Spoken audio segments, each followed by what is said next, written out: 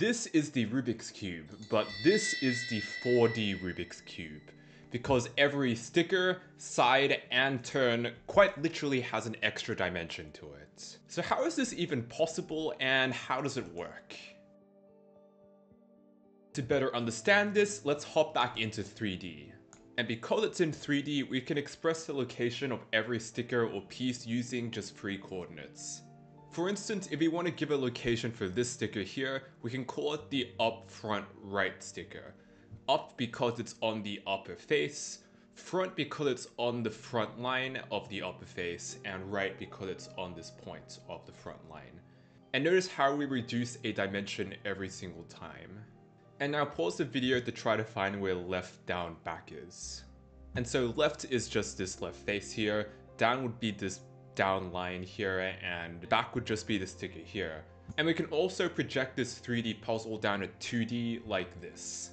This might look a little strange, but you can still clearly see the upper face, the front line of the upper face, and the rightmost point of the front line. And same for left, down, back here. And in this specific projection, we can only see 5 out of the 6 sides, but we already know that there's a back side that's out of view, which is here. And of course, in the normal cubic view, you can see the back side just by turning it like this. Now we're going to go back to the 4D Rubik's Cube. And as you can see, 7 out of the 8 sides are in view. The 8th one being the pink side, which once again, if we rotate, we can see, which is the pink one. And much like how what you saw before was a 2D projection of a 3D Rubik's Cube, this is a 3D projection of a 4D Rubik's Cube, which is how we're able to show it in a way we can comprehend. And the reason why all the pieces and stickers are spaced apart is that if you have them close like normal 3D Rubik's Cube, we can't really see most of it. And it just looks weird. And to indicate the location of a sticker now, we need 4 coordinates. So for instance, this sticker here, which is the equivalent of what we talked about in 3 dimensions, is the upper inside front right sticker. Upper because it's on the upper cell. Cell is just what we call sides in 4 dimensions. And then inside because we now have an additional inside cell here, and it's so talking about this 2D face facing the inside. And then front because we're talking about the front line of this face facing the inside, and then the right point of the front line once again. And once again, pause the video to see if you can find the left inside down back sticker. So once again, we're talking about the left 3D cell, and then this is the inside cell. So reducing it down to 2D face of stickers facing the inside cell, and then the 1D line on the bottom of that face, and then the 0D point on the back. So far I've only focused just on the stickers of the pieces, but in this program, if I have my cursor over one sticker, you'll notice that a few other stickers are highlighted as well.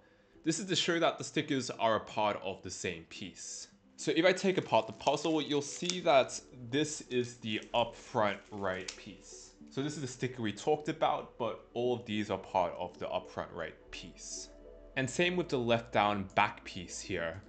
It's a bit hard to see the other stickers unless I rotate the cube because they're out of view. And you can see it here as well. That's the sticker we talked about, and here are all the stickers attached to the same piece. And in the 2D projection of the 3D cube, if I put my cursor over the up front right sticker, you can see all the other stickers that form the up front right piece. And once again, we know this is the left down back sticker. And like I was showing before, we have another sticker that's out of view, which you can now see, the orange. And going back to 4 dimensions, if we talk about the same up inside front right sticker we were talking about before, you'll now see there are 4 stickers highlighted, because the corner pieces now have 4 colors on them. And once again, pause the video to try to find all the stickers that are attached to the left inside down back piece. And here it is. So all the highlighted stickers here. Also, so far I've only talked about the corner pieces of the Rubik's Cube, but on the edges, you can also see there are edge pieces, each with 2 colors on them. And inside the Rubik's Cube, there is a core with 6 center pieces attached to it, which indicate the color that each side must be when solved. And once again, going back to the 2D projection of a 3D cube, the idea of how all the stickers connect the pieces as well as the center stickers connecting to the core aren't very obvious, but it is important to keep in mind. And going back to 4 dimensions, it's what looks like the quote-unquote core of all of these cells. So this is the center, indicating that this whole cell should be blue. This is the center of the red cell, indicating this cell is meant to be red, and so on. So it all sort of attached like maybe a 4D core, but once again, we can't really see it. And these highlighter stickers here are equivalent to this blue-red edge piece of the Rubik's Cube. And once again, there's like a third sticker, which is that of the inside cell. And there's a fourth piece type that doesn't exist on a normal Rubik's Cube, which I believe is called a ridge. And you can sort of see the two stickers highlighted, which are connected to one piece. And bear in mind, much like looking at the Rubik's Cube from one angle, knowing that there are a bunch of stickers you can't see on the other side, it's similar on this projection where, once more, there's a bunch of pieces out of view. And this extra dimension means there are 72 movable pieces around 8 center pieces. But of course, in order to solve this puzzle, we can't just leave the pieces as is. We have to like actually move the stickers and pieces around. So on the Rubik's Cube, every basic turn on the puzzle involves turning one face 90 degrees. And notice how I'm not just moving the stickers on one face, but all of the stickers on the sides as well. More specifically, 4 corners and 4 edges, which never overlap with each other. And while there are other types of turns you can do as well, like turning this middle layer, you can pretty much achieve the same thing by doing 2 basic turns and then rotating the whole cube like this. And here's me doing some basic turns just on the 2D projection, just so you have a better feel of how it works when I move into 4D. So on 4D, every turn kind of looks like a basic 90-degree turn of the cube, like that, or that. But notice how, much like on the 3D Rubik's Cube where we're turning all of the stickers on the sides as well as the face, we're turning all of the adjacent cell stickers, like as you can see here, and not just the cube in the middle. And this is basically the same as the turn we did before, but one of the cells is out of view, so it's hard to see everything that's happening.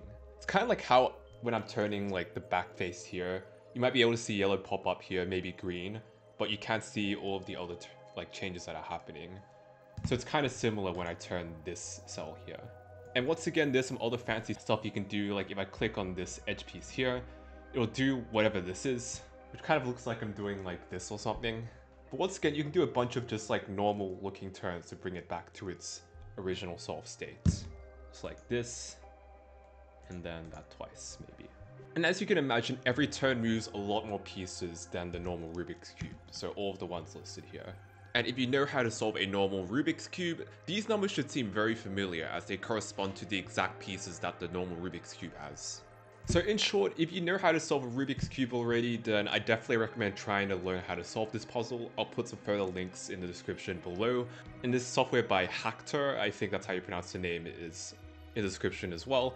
Otherwise, subscribe for more cool content, and otherwise, bye.